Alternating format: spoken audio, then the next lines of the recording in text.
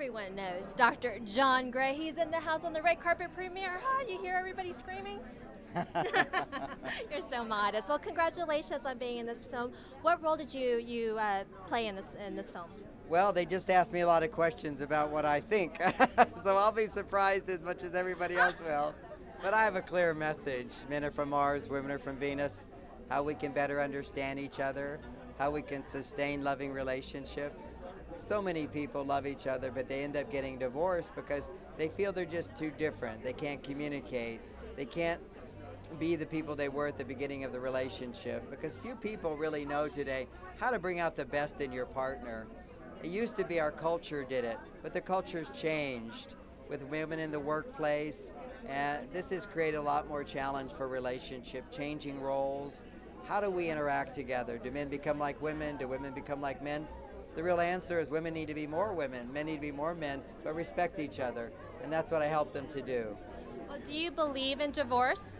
Oh, well, some people are getting married. Of course I believe in divorce. Half the population is divorced, so I certainly see it. Some people are just not ready to be divorced. But in the 20 years I've been traveling, teaching Men Are From Mars, Women Are From Venus, since that book launched, every time I go anywhere, somebody comes up to me and says, "We read that book, we were divorced, and we got back together because we understood each other better." And that's what I see happening. So much of the time, people are unnecessarily getting divorced. And some people really aren't ready to get married.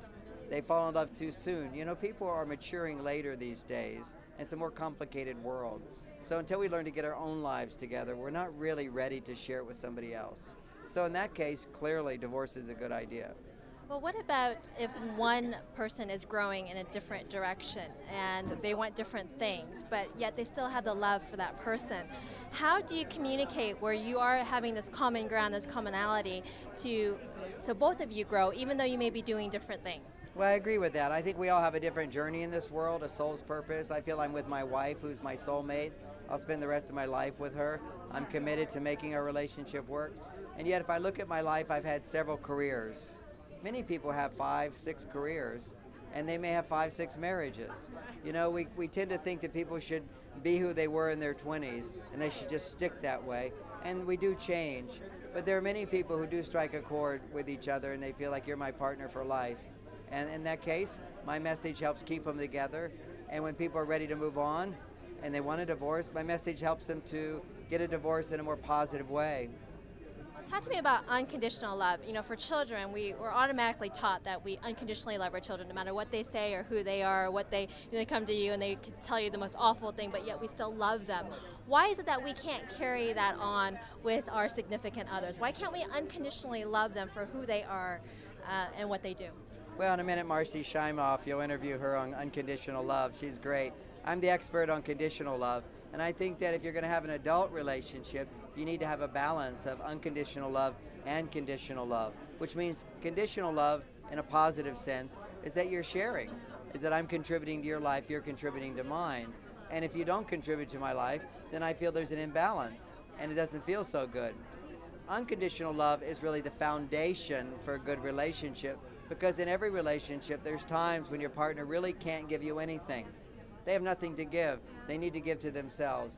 And those times we have to have enough love for ourselves and a life so that we're not needy. And when we're not needy, we're not demanding more from our partners. Then we can access that unconditional love that says, even though you're having a hard time right now, I still love you. Or even though you've made some mistakes and I see that you're willing to make changes, I still love you. And we can start again. So starting over and starting over and starting over. Some people do it through many marriages. Other people do it in one marriage. And that's the power of forgiveness. And if you can stick it out and truly find forgiveness, your heart will be healed in ways that you can't imagine. What an honor and pleasure it is to meet you, and congratulations on all your success, and enjoy the film tonight. Pleasure. Thank you.